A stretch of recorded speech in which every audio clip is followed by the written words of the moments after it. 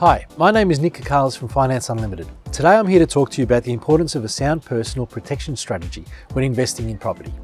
Whether it is a family home or an investment property, chances are that when you buy, you are getting yourself into debt to do so. It is therefore very important to ensure that your insurances, especially your life insurance and income protection, are adequate to cover the extra debt and to provide for your family should you not be able to provide an income. There is this common misconception that given many super funds do provide insurance, people believe that they are covered. In actual fact, most people only have the minimum default cover of $250,000 worth of life insurance. Now, given how Melbourne's property prices have been going over the last 5, 10, even 15 years, for many people that is clearly not going to be enough to repay the mortgage, let alone provide for the family left behind. Life insurance can be critical for a secure financial future. In simple terms, you insure yourself for a particular amount, and in the unfortunate event that you die, the insurer pays that amount.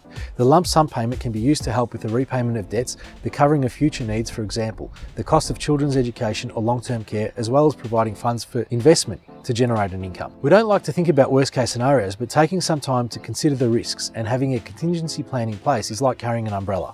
It can't stop the rain, but can provide much-needed financial protection during life storms. Income protection insurance is designed to provide a regular income in the event that you are unable to work due to sickness or injury. Generally, income protection insurance provides a regular income during a period of disablement for up to a predetermined and agreed benefit period. The benefit amount payable is usually up to 75% of your income.